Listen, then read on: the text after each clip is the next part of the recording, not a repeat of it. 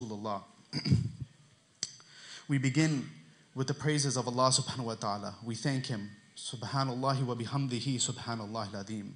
Subhanallah walhamdulillah wa la ilaha illallah wallahu akbar. We begin with the praises of Allah subhanahu wa ta'ala. And I remind myself, first and foremost, and then everyone in this congregation, to have taqwa of Allah subhanahu wa ta'ala, to have God consciousness of Allah subhanahu wa ta'ala in every single thing that we do. And we bear witness that there is no God worthy of worship except Allah, and that Muhammad sallallahu alaihi wasallam is his last and final messenger. Alhamdulillah, alhamdulillah, thumma alhamdulillah. Brothers and sisters, this is a very, very, very special day. This is a very, very big day, a very big spiritual day, alhamdulillah. It's a Jumu'ah in the month of Ramadan, in the last 10 nights. It's blessings upon blessings upon blessings. It's nur upon nur upon nur. It's expansion on expansion on expansion.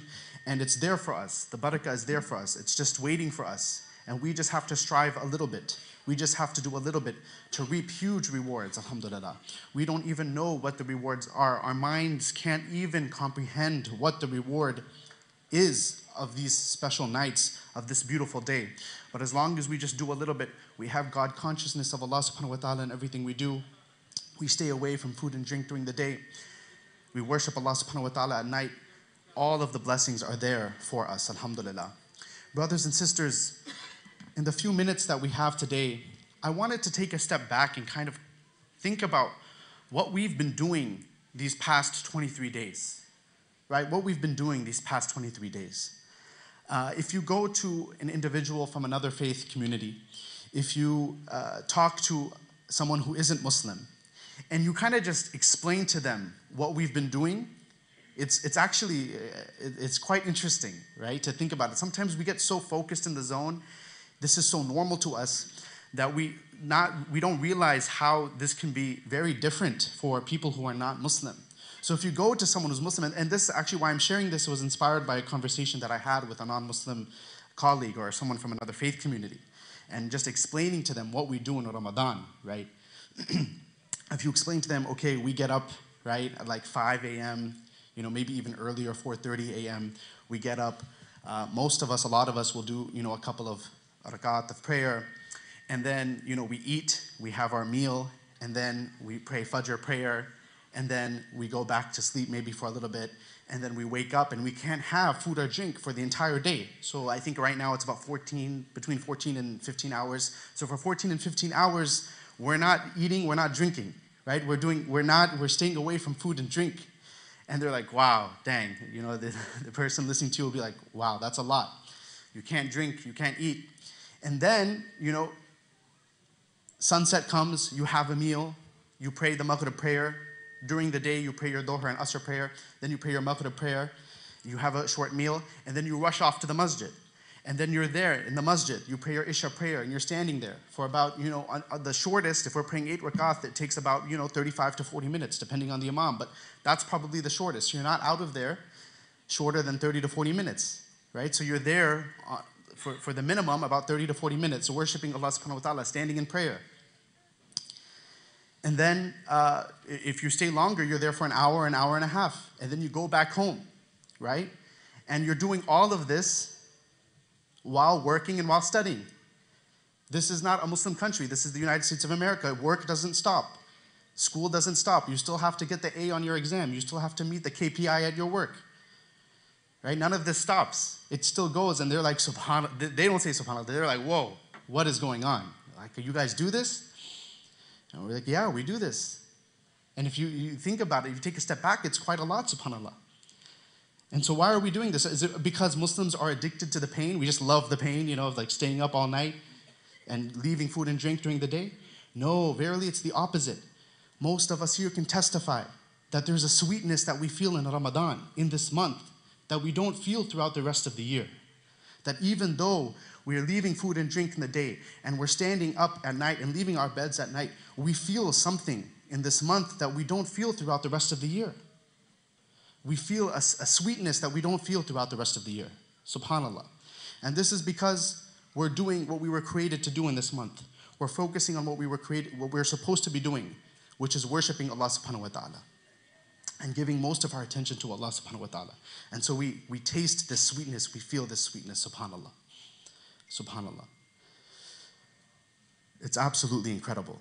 So I just wanted to take a moment to step back and look from a bird's eye view what we're doing in this month. It's just absolutely incredible what we're doing.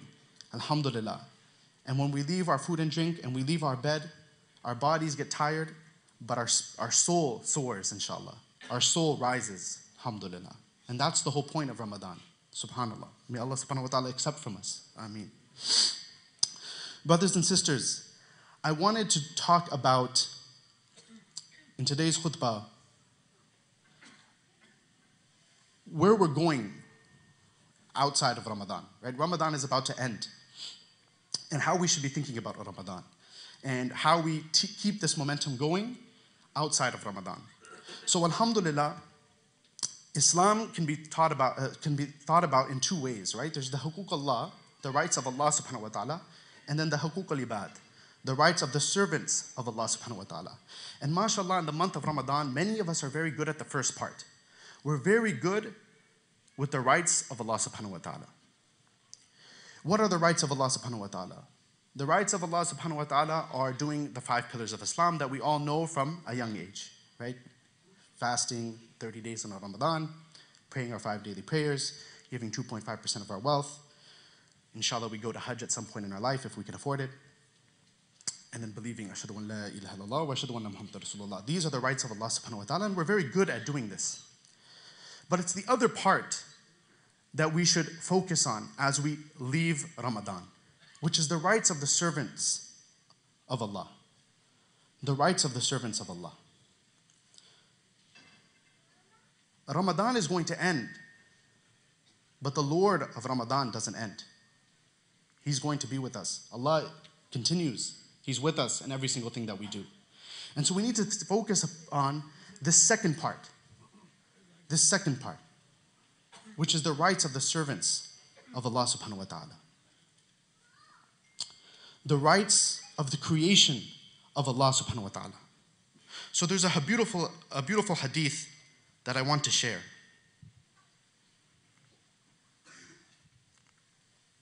A beautiful hadith that Rasulullah sallallahu alaihi wasallam shares with us. And this is narrated in Bukhari.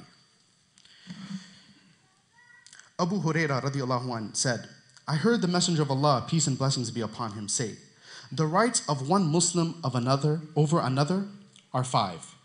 They're 5. The first is returning the greeting of salam.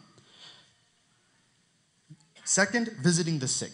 Third, attending funerals. Fourth, accepting invitations. And fifth, saying Yarhamakallah after one of our brothers or sisters sneezes. So these are the 5 rights that our brothers and sisters have over us, that Rasulullah sallallahu alaihi wasallam narrates for us in a hadith, that gives to us in a hadith that is in Bukhari. So let's go through each of these rights. The first, returning the greeting of salam. When your brother or sister says salams to you, we have to respond with wa alaikum assalam wa rahmatullahi wa barakatuh. We can't just ignore them. We have to engage in this greeting of peace, spreading peace. This is the first right. The second right, visiting the sick. If we know that one of our brothers or sisters is sick in the community, we have an obligation of going and visiting them and sitting with them and being with them. Number 3, attending funerals. If we know or we hear about one of our brothers or sister who've passed away, we should attend their funeral, be there to support their family, make prayers for them. Number 4, accepting invitations. If we get an invitation, we should try to our best to accept. One of the miracles of Rasulullah sallallahu alaihi wasallam was that he always used to accept the invitations that he got. And he was a very busy man. He was a master of time management, sallallahu alaihi wasallam. But he used to always accept the invitations that he would get from his fellow companions. And so we also should try to accept, within reason, the invitations that we get from our fellow Muslims. And mashallah, we feel this in the month of Ramadan. Many times there's a lot of da'wat that are happening, a lot of gatherings that are happening, and sometimes you actually have to say no because it gets too much and you need to focus on your ibadah. But this is a sunnah of the Prophet ﷺ. This is one of the rights of our brothers and sisters, that we accept an invitation when it is given to us. And then saying Yarhamakallah when someone sneezes, making a dua for them. when someone sneezes. SubhanAllah. And this is throughout all faith traditions, even here in the West. Bless you if you sneeze. This is the last and fifth right that our brother and sisters have over us. And SubhanAllah, if you look at all of these rights that Rasulullah sallallahu alaihi wasallam is telling us that another Muslim has over us, it's all waging beauty, brothers and sisters. It's all waging beauty. It's all beauty. Giving each other peace, spreading peace, that's beautiful. Visiting the sick when they're most vulnerable, that's beautiful. Attending funerals and being support to the family, that's beautiful. Accepting invitations to break bread together, that's beautiful. And then blessing someone, making dua for someone when they sneeze, that's beautiful. SubhanAllah. Our religion is all about spreading beauty. And mashallah, we are very good about, in this month, about fulfilling the rights of Allah subhanahu wa ta'ala. But what about the rights of our brothers and sisters? And inshallah, we can follow this hadith as the month of Ramadan ends. We can look at this hadith for guidance and see in our lives, am I following these 5 things? Am I giving these 5 rights to my brothers and sisters? Am I spreading beauty? Am I spreading goodness? Inshallah, this hadith can guide us as this beautiful month ends. أقول قولي هذا واستغفر الله لي ولكم.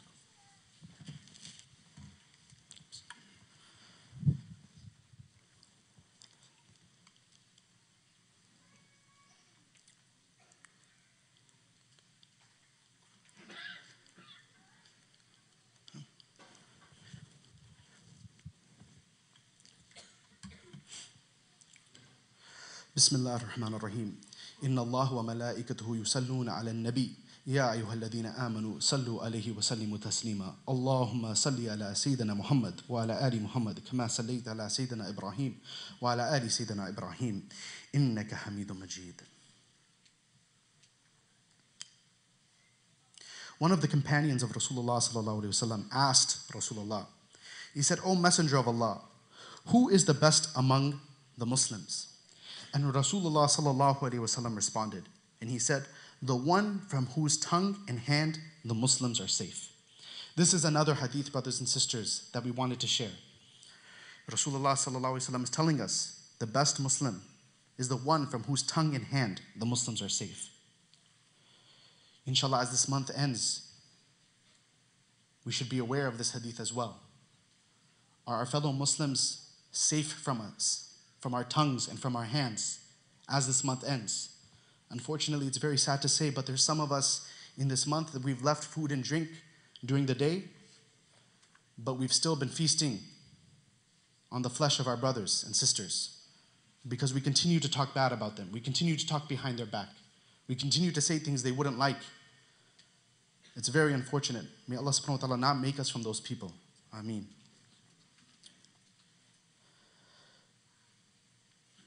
The hadith we shared previously about the rights that our brothers and sisters have over us, the 5, and how it spreads beauty.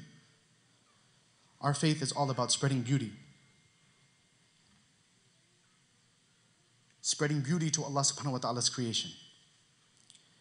There's a story that the Rasulullah sallallahu alaihi wasallam narrates to his companions. There was once a lady who did a lot of ibadah. She stood during the night to pray, and she did a lot of fasting. And Rasulullah sallallahu alaihi wasallam asked his companions, do you know the fate of this lady? They said, no, Rasulullah, we don't know. He said, this lady is in the hellfire. And she's in the hellfire because there was a cat that she used to tie up. And she used to not let this cat get its own food. And she used to not feed this cat. And so all of her ibadah didn't matter. Allah subhanahu wa ta'ala didn't accept it because she didn't spread beauty. She tortured one of Allah subhanahu wa ta'ala's creation. Similarly, there's another story where there was an individual who did a lot of bad things in their life. They were involved in a very haram job, you could say. And this person was forgiven because they were at a well and they saw a dog that was very, very thirsty. And so they filled up their own shoe with water and they gave it to the dog, and they showed mercy to this creation, and Allah subhanahu wa ta'ala forgave them. We don't know where the mercy of Allah subhanahu wa ta'ala lies. And right now, actually, there's a video going viral of an imam in Algeria, right? An imam in Algeria who's leading the Taraweeh prayer, and a cat jumps up on him in the middle of Taraweeh prayer, and he doesn't even flinch. If you actually watch the video very closely, for those of you who haven't watched it after the khutbah, Google it. This was actually on CNN, brothers and sisters. This is not just going viral in the Muslim world and Muslim community. This was on CNN. This imam is leading Taraweeh, and this cat jumps on him. And he doesn't even flinch, and if you watch the video closely, he actually pets it, right? He actually stabilizes the cat so it doesn't fall off of him. The cat goes up onto his shoulder, and it gives him a little kiss, right? Or a little sniff. And he doesn't even flinch, and then the cat just jumps off. And this video has gone so viral. It's being shared on CNN. The government of Algeria invited this imam to the government offices and gave him a reward. Artists are painting this imam's picture with the cat all over the place. There's social scientists who are now commenting that this one act, this one video, is doing more to stop Islamophobia than many different efforts that other Muslim organizations have gone, just this little video.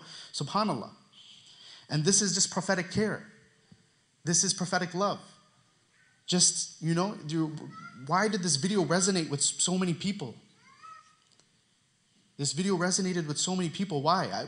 Allahu Alam, I don't know 100% why, but you were worshiping Allah subhanahu wa ta'ala, you show mercy to Allah subhanahu wa ta'ala's creation, and it resonates with people, especially in a time when there's so much war and so much killing going on, that to see religious people show creation, show mercy to an animal, it's beautiful. But the point of these stories that Rasulullah sallallahu alaihi wasallam is sharing, right, about these two individuals, is that if Allah's wrath came on someone who did animal abuse, and Allah's mercy came on an individual who showed care to an animal, then what about when we show mercy to each other? If that's the mercy that comes with animals, what about the mercy that comes with each other? When we take care of our fellow human beings, when we make sure we're okay, when we check in on each other, when we come together as a community, when we feed each other, when we visit each other when we're sick. If the mercy is there for animals, imagine the mercy that is there when we take care of each other. And inshallah, that's the mercy, that's the love and the spirit that we can take outside of this month of Ramadan. That the month of Ramadan is ending. Our fasting is probably going to end. Some of us, mashallah, we're going to continue to fast every Monday and Thursday, and those, mashallah, may Allah subhanahu wa ta'ala bless those individuals. But a lot of us, let's just be realistic, the fasting is not going to continue. And the praying at night is not going to continue, and alhamdulillah, it's okay, right? We have jobs, we have school, we serve our families in other ways. But these things, the fasting and the praying at night, is probably not going to continue for many of us. But what can continue is the mercy and love that we can show each other, is the support that we can give each other, the prophetic care that we can give each other.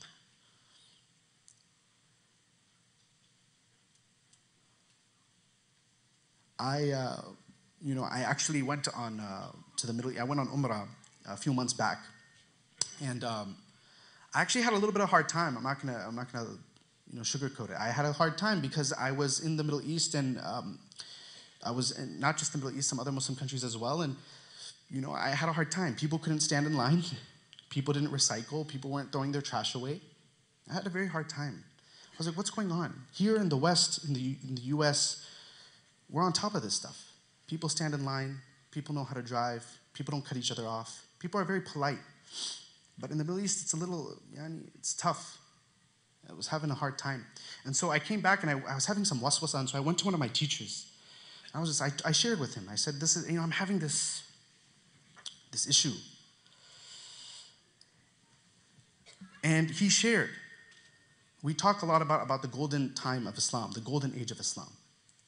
And one of the reasons Islam had such a golden age and was such a force was because we were able to combine these two things.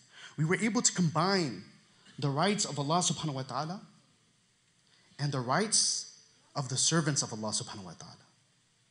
And in this society, they don't give Allah His rights. The churches are empty, nobody's worshiping, even from an interfaith perspective, right? Forget a Muslim perspective, even an interfaith perspective, people are not worshiping their, following their religions. And they're not even following, let alone Islam. But they got the rights of the servants of Allah down, right? To a certain, there's a work to be done here, but for a big part, they have it down.